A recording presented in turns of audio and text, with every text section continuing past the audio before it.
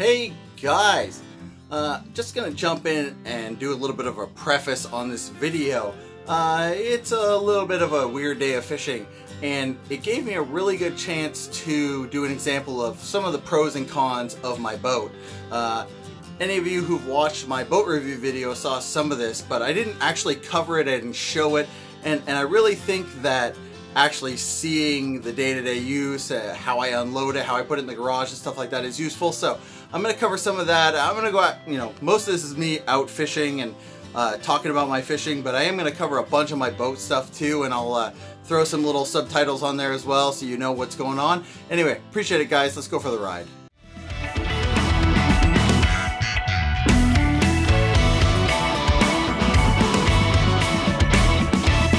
Alright guys, making my way across the lake. I am back at my favorite lake, which I have called this a lot, but I have been skunked my last 6 trips out here. Sorry, it's on my fingers. 6 trips out here. 53-degree water. I am pretty hyped about that. That should be good. I'm so tired of saying that it's munching time and not getting anything though. So I'm gonna stay optimistic. I don't really feel optimistic, but I'm gonna try and stay optimistic. I'm gonna pound it. I'm gonna throw some moving baits. I'm gonna throw some bottom baits. I'm gonna see what I can churn up. Let's go.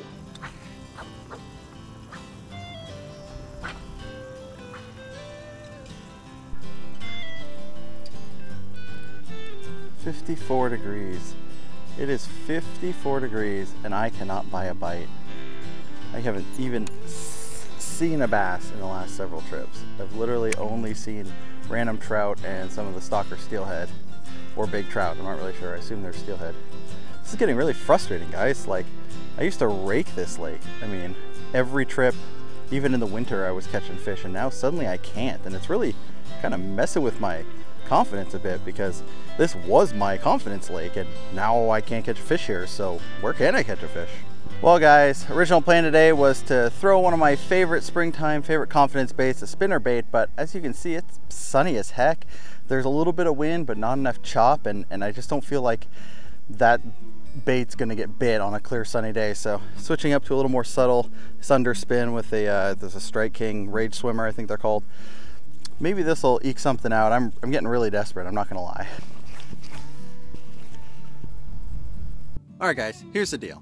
I am not finding any fish anywhere. I can't even catch a trout right now, and I feel a little better because all the people trolling and stuff aren't getting them either, but I'm seeing them jump, whatever.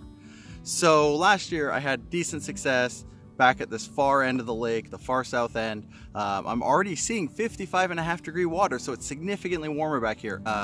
Downside is there's a lot more vegetation, but I'm hoping that the fish are all the way down here because it's warmer down here. I mean, I haven't seen anything. I love this lake because there's so many amazing wood laydowns, and that the fish usually hug to it. I mean, the bulk of my fish here have been on those laydowns. I'll show a little underwater of one of the ones I catch a lot of fish on, but I mean, I'm buzzing over there really slow and I'm not seeing any sign of life. I don't know, man. I don't know if I'm scaring them off. I don't know if the fact that the water's clearer than usual is making a difference. Something has got these fish tucked away, or they're just down here and I don't know. So I'm gonna explore this end. There's only a few spots I usually catch fish, so I'm gonna check them first, and then I'm just gonna catch and sink it, I think. I really wanna get a fish in this boat and get the skunk out, so see how it goes. Well, there's a dead fish. That's absolutely what that is.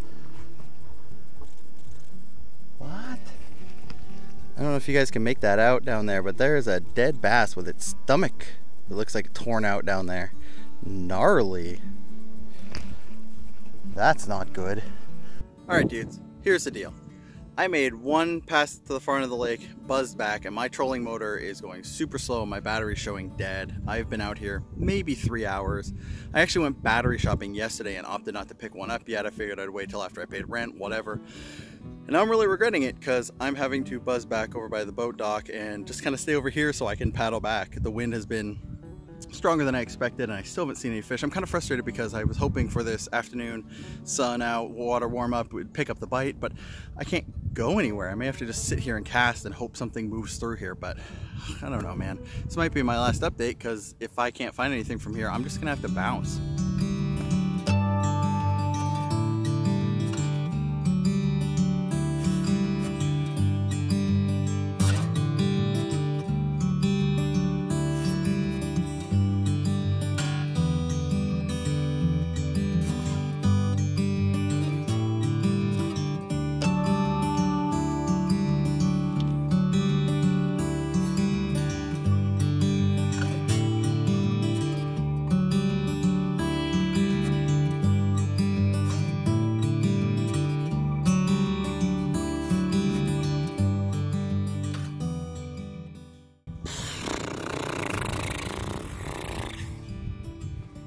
fishing isn't that fun right now. I don't know how else to say it.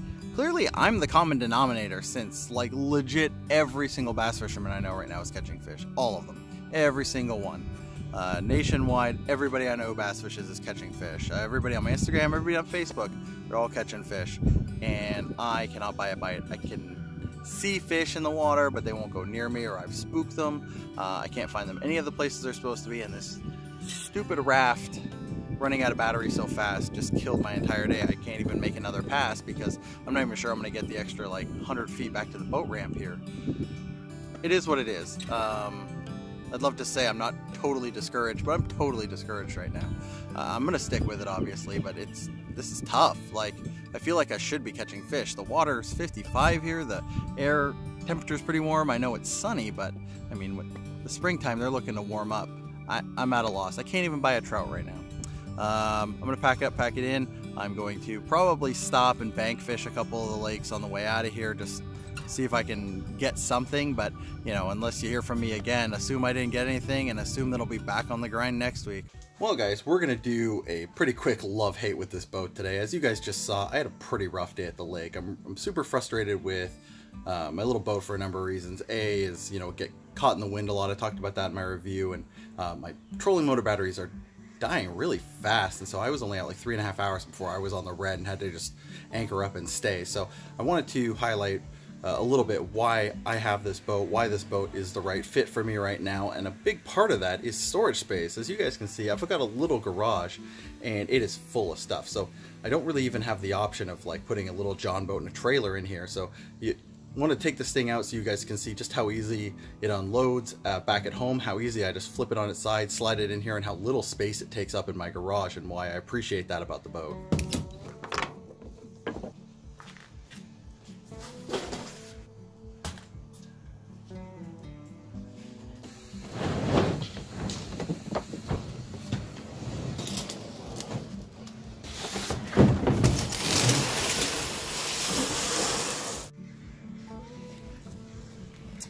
See, that's all there is to it, guys. And then I have all this room to just back right up into it. I have a walkway still, and you know, it's only a couple feet wide, and that's the nice part, or tall, I guess. So when I'm able to lay it on its side like that, it takes up very minimal space.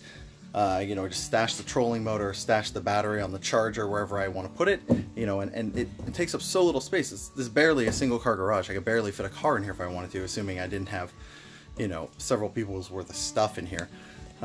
Anyway, I got to remember these things when I'm having a tough day, because you know, it has to make up a little bit for some of the frustration on the water. There's a give and take with this boat.